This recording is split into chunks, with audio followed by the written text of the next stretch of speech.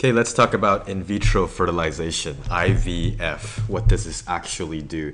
You hear about this a lot, but actually not so much about the process, but recently with stem cell research, you hear about a lot of embryos get left over after in vitro fertilization. The ones that aren't used get frozen and discarded, or they can be donated for research. That's where IVF comes up a lot. And IVF is some technology methods that scientists have developed to help couples have kids, basically, because some of them can't get pregnant very easily, even despite having sexual intercourse at the optimal time. Optimal time, of course, being with candles and a nice dinner. Just kidding. Optimal time being around ovulation. So day 14 from when the period actually starts. Infertility. If some couples are infertile, maybe they can't get pregnant through normal means, but maybe we have some assisted technologies that can help. The infertility may be temporary or permanent, and unfortunately IVF can't solve all of these issues. Okay, blocked oviducts can be overcome, because if you think about the physiology of it, they're still producing eggs. The eggs are just somehow not reaching the oviduct in order to meet sperm. Okay, there may be some kind of blockage, some kind of growth there. But if you can go in surgically and actually stimulate the ovary to release eggs and then somehow extract them, well, that can be overcome, and then we can take care of that in a petri dish.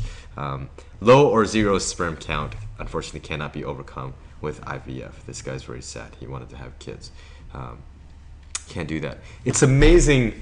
In order to actually get pregnant, it's amazing what percentage of your sperm cells have to actually be viable. I mean, per ejaculation, we're talking about hundreds of millions of sperm cells being released. And if 50% of them are no good, have two tails, some kind of mutation, they don't have enough energy, the tails are not long enough, that's not actually enough to actually guarantee pregnancy. And that could be considered, you would define that as being infertile, even if a certain percentage of them are good.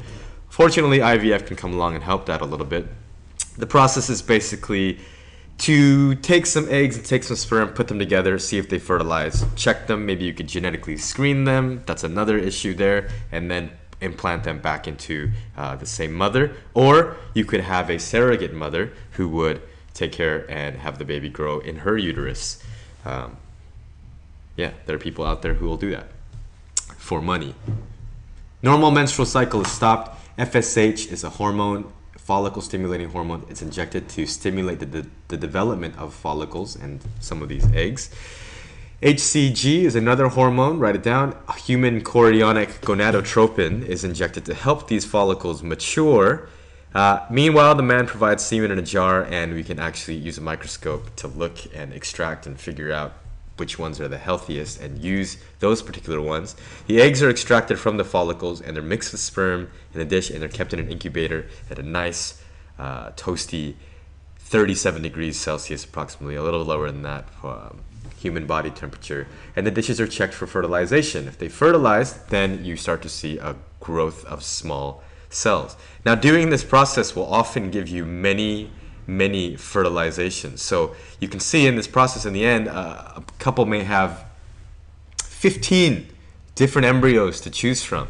And each of those 15, that's 15 potential kids. They're not going to have 15 kids. So they can actually look at those 15 and look at which ones are developing normally.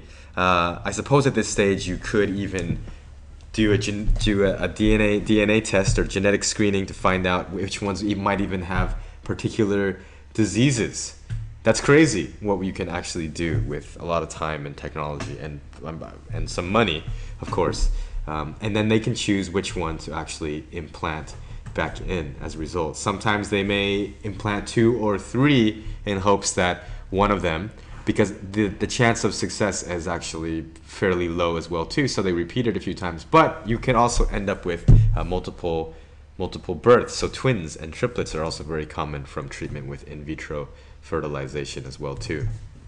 Pregnancy test is done normally, and this test, the woman urinates on the stick, and the stick is trying to detect the presence of, it's actually detecting the presence of, what is it? I think it's HCG. HCG that hormone, but this time that hormone has to be produced by the embryo itself, human chorionic gonadotropin. If it's there, then this line shows up. It's a little chemical test, and you're 8 to 99% guaranteed that you have a baby. But that's just the first step, and then you go to a doctor to get it checked out. Of course, if the woman misses her period, that's another way as well too. But often when you're taking so many different hormones to try to stimulate the production of these eggs, that can mess up the menstrual cycle as well too. So that's not the most reliable way. And then a scan is done to see if pregnancy is continuing normally. That's what in vitro fertilization is basically. There are many, many couples around the world who are doing this every single day. As humans,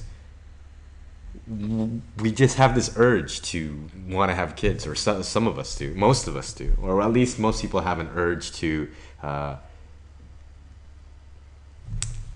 do copulation, where they start saying, oh, you know, these guys are good looking, these girls are good looking, then you hit puberty, you start thinking about that more, and you get older. So this is kind of driving us. The whole point of it is reproduction. We could have a whole discussion about that. Ethical issues. So actually you should pause here and just try to think of some of these things. What are some of the ethical issues that could come up? This is something that you should be thinking about on your own, and you should be able to do a big speech, write a big essay, but here are a few things that other students may have thought of, and I bet you did too. So some of the cons would be the infertility may be passed on to the offspring. If the reason why you can't have a baby is because your DNA has somehow caused you to be infertile, well, getting the treatment, then your kids are just going to have the same problem as well too. That may be passed on to them, but they could do IVF as well too. The spare embryos that are not used, like I told you, you could have 15 ready to go and you pick 2 or 3. Now you have 12 left. What do you do with those 12? Most of the time they are frozen. Freezed? Is that a word? Freezed. He freezed. He froze. Freezed is not a word. That's not a word. They're frozen and they're killed or thrown away, but they could be used for stem cell research. But that's controversial in some parts of the world as well too. Embryos are selected. I mean, if you can pick out of the 15, which ones you want, I don't want that one. That kid might have cystic fibrosis. That's not a good disease. I don't want that one. What if we could go further? I think we're still pretty far from figuring out various things like, well, skin color. I think just looking at the parents, you can probably have a better chance of guessing. You don't have to use DNA. Height, same thing. Probably just look at the parents and you can get a pretty good idea. But the height and some of these traits are pretty complicated, controlled by many, many genes. So we don't really have a test for screening some of these. But for certain genetic diseases, we absolutely do. Are we putting too much power into the hands of the people? Is it unnatural? Is it love? Is it the will of God? If you can't have kids by normal copulation, sexual intercourse methods, maybe you aren't meant to have kids. Think about that. That brings up issues. Infertility causes may be environmental, so it might not even be the parents. This is a direct comparison to this particular statement here. Embryos feel no pain, so I mean that's another thing that's kind of contradictory to here as well too, that are going against each other.